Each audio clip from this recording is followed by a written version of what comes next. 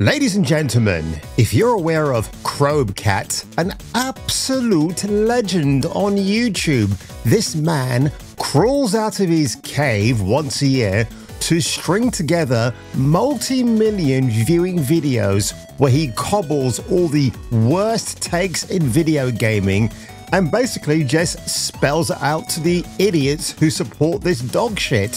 So without further ado, folks, you will see some of his edits with mine, and of course yours truly's edits will be stamped with the Kung Fu Hot Dog stamp seal of approval. Am I ready for the Game Awards? No. How do you play? Just play the game. Right now you're gonna meet a new character from the world of Uncharted 4.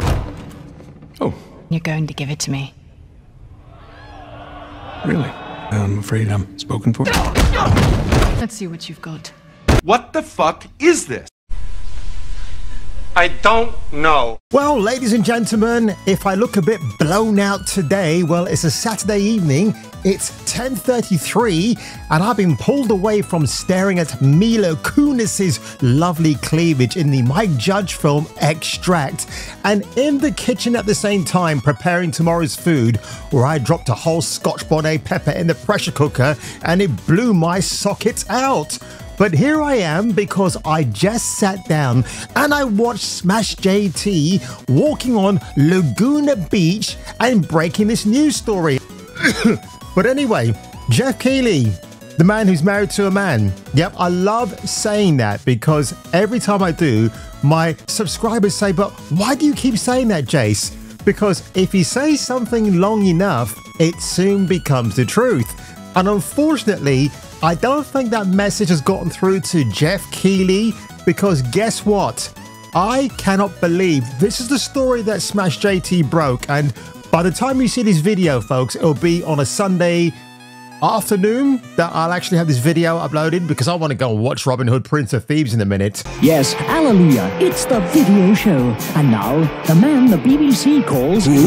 Jason King on Kung Fu Hot Dog.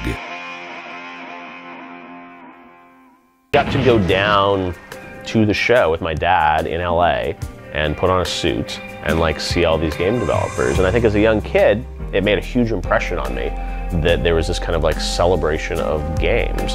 From NeoGAF, Geoff Keighley is attempting to trademark the phrase Game Awards with the US Patent Office. That is the worst idea I've ever heard in my life, Tom. Yes, it's horrible, this idea.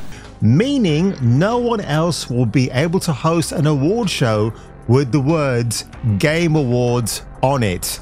It's absolutely, it's nuts. It really is.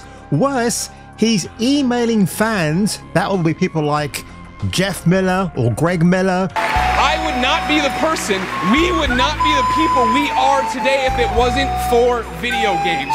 So thank you, each and every one of you who does this, makes video games. Thank you for your art, and know that we are forever in your debt. IGN, all those outlets, Polygon, that come under the banner of the Game Awards, or as I jokingly tweeted at Geoff tonight, how about you swap my award for yours, Geoff? Because I'm sure he'll like my gay placard, even though I'm not. Worse, he's been emailing the fans, as I've just said, and if you take a closer look at this here, folks, from a guy called Moriarty, who again was probably better than Sherlock Holmes in my opinion, has actually provided screenshots of what's actually going on.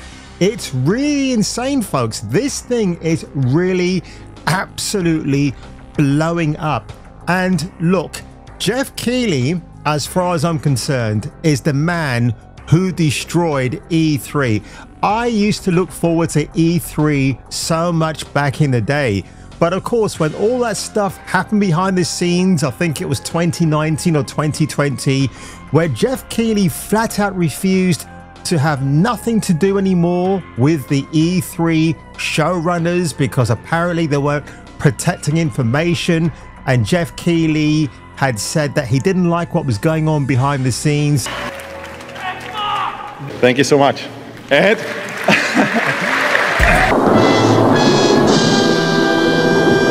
And I remember when Geoff Keighley did an AMA a few years ago. So literally, like the name suggests, you can ask me anything.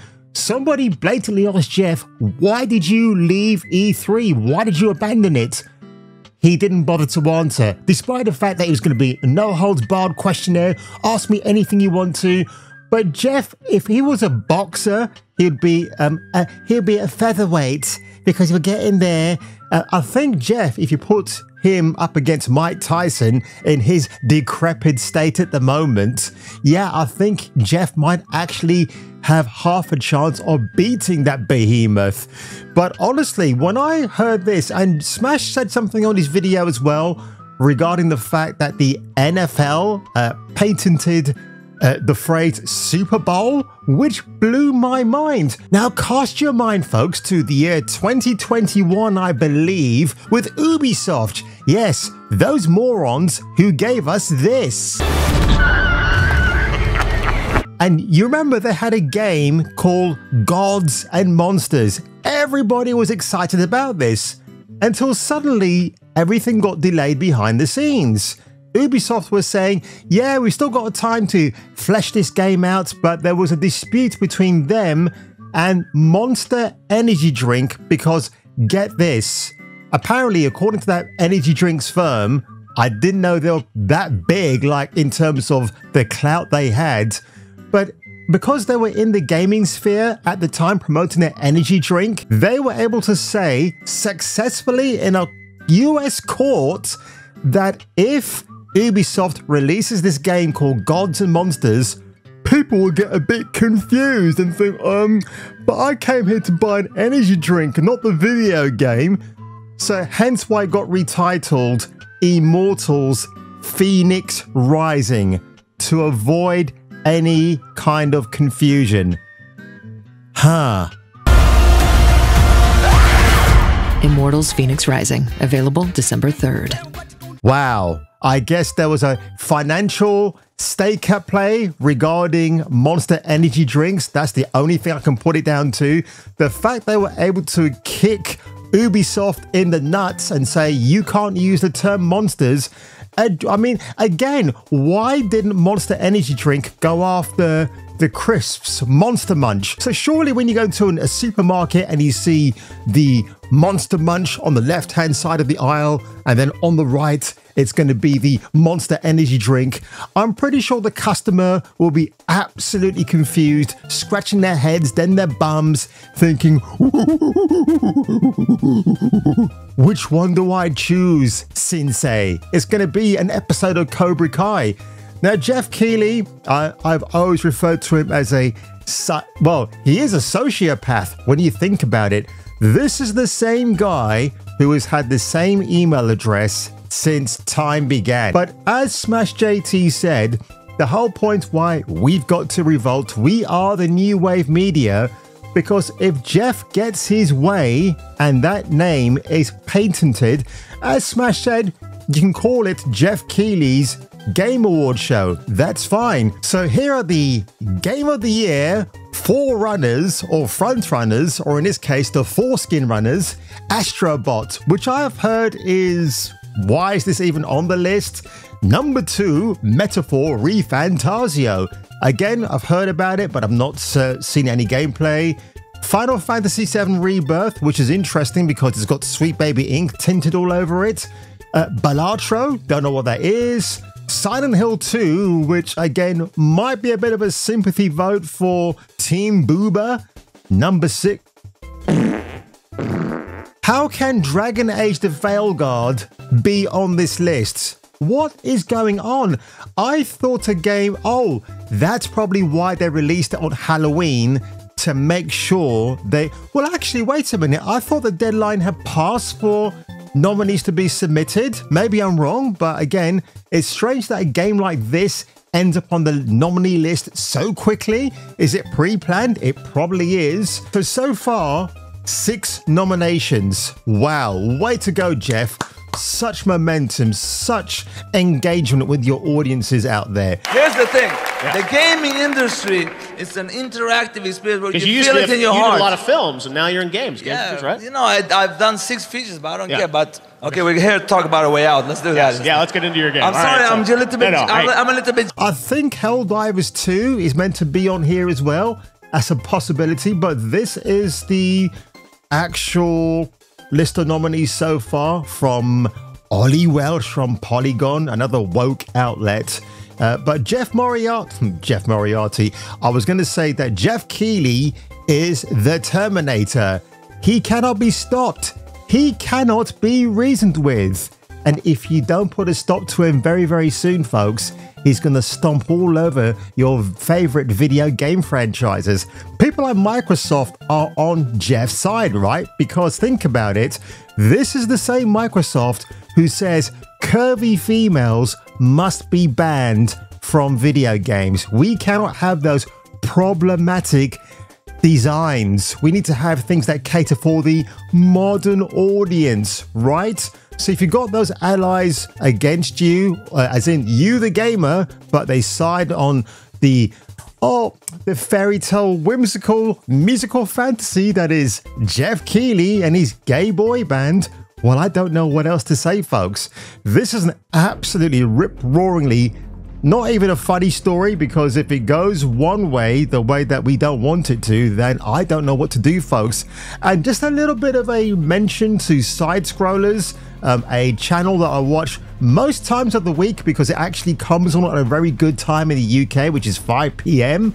Obviously, Stuttering Craig, who runs that show and has got his own Game Awards show that is coming up towards the end of or before Christmas. Again, I wonder if Geoff Keighley has seen that and see the amount of subscribers that Stuttering Craig has, and he's thinking, you know what, we got to put a stop to that. We can't have gamers doing their own homemade Game Award shows that are being paid for like a one-time only fee, sponsor fee from your subscribers. We can't have that. It's got to be my way or the highway. Again, the amount of money that Geoff puts into his shows, he has to scramble to get people like Hideo Kojima to make a guest appearance, and I'm sure he's going to do one this year for his friend Jeffrey. And you get all these advertisements, people that come. Al Pacino, I think, was a guest on one stage, but I did like that kid who came up on stage and was talking about Bill Clinton or Bill Gates. To thank everybody and say that I think I want to nominate this award to my Reformed Orthodox Rabbi Bill Clinton. Thank you, everybody. Now, something that did occur to me as well, I don't know if you heard this rumor, but Andrew Wilson, yes, the android over at EA Games, has been supposedly approached by Disney to replace Bob Iger. I say, Disney, if you really want to get your brand where it needs to be, why don't you just take Geoff Keighley away from us and let somebody else run their very own Games Award show? I think that's a rather good idea. But honestly, folks, this has been an exhausting video to make. I'm amazed I made it through it thus far. And yes, I'm off to watch Robin Hood Prince of Thieves now in my living room, and to look at my contents of that pressure cooker to make sure it doesn't blow my socks off in the morning. So if I were you, and if you were me, please make sure you return for the next video. That Terminator is out there. It can't be bargained with. It's time to talk about something really important right now. The Alienware Steam Machine is $100 off. You can play thousands of games on the Steam Machine. It can't be reasoned with. It doesn't feel pity, or remorse, or fear. And it absolutely will not stop. Ever. Until you are dead. Look, the Oscars should fuck themselves up. This is the shit. I'm telling you, this is the real shit. What is this? This is the interactive gaming